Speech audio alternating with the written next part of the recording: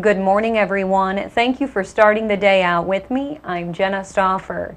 Now, there is no loss that is more gut-wrenching than the loss of a child. It is a parent's worst nightmare. My guest this morning, Joyce Stahl, she knows firsthand the pain, the grief, the emotions that you will go through. Now, Joyce's daughter, Jennifer, was actually murdered in 2001. She's talked before on the show with us about Jennifer's death. She was one of the victims of the Carnegie Deli murders in Manhattan. Joyce is going to talk with us this morning about how she was able to cope and is still coping with Jennifer's death. Joyce, thank you for being back with me today. Good morning, Jenna. Now, pleasure. Every time, Joyce, when I look up the story about Jennifer's death, it is just so powerful, and it really was a high-profile case. So, Joyce, you had to have been bombarded by reporters immediately. Well, I was there, and she had 2 apartments, and because we were trying to get her to change her lifestyle, and she had been estranged from us for 7 years, so I hadn't had any contact with her. But in another story, I can tell you how that occurred, which is very strange.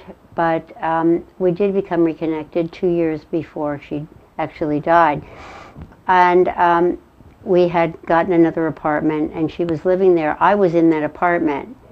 The guests that were supposed to have been in that apartment were in her old apartment, and that is, I really should have been in that old apartment, and they should have been in the other. It's like my number wasn't up. That wasn't the plan. There wasn't, somehow it wasn't the plan. But I was there in her apartment, and I got a call from someone who was trying to get to her apartment, and that something was happening, and then I tried to reach her, and then I tried, he told me to, apparently he stopped and went somewhere. Anyway, they shut down 7th Avenue, and they shut down the subways, and they cordoned off the entire block, and so then they had the TV stations there. And all the newspapers were there. So I started watching television, and when I saw her body come out on ABC, but I couldn't get anyone in my family to believe it. No one would believe that this was actually happening, including my ex-husband, and so it was difficult, and I couldn't find out what hospital she was in because she was unidentified because it was in her apartment. And the only person, but my daughter, Amy, the middle daughter, worked for the New York Times, and she got through to the reporter that was on the street at the Carnegie Deli, and he knew which person had gone, been taken to what hospital, and she had been going to Cornell Medical Center. I had called every hospital trying to find which one she was at, by using her name, and she was not. We have no one with that name here. So by the time, what happened was that Amy found out it was the Cornell Medical Center and went there first. And she was pretty badly disfigured, I assume. I don't know, because my daughter would not let me see the body. And so you were anyway, I got there afterward, you know, after my daughter had seen her, and so I never really got a chance to say goodbye, which I think is not probably not. I don't. In retrospect, I should have done it anyway. You know, I should have insisted, but I didn't have much control. Of anything. People like just kind of told me what to do.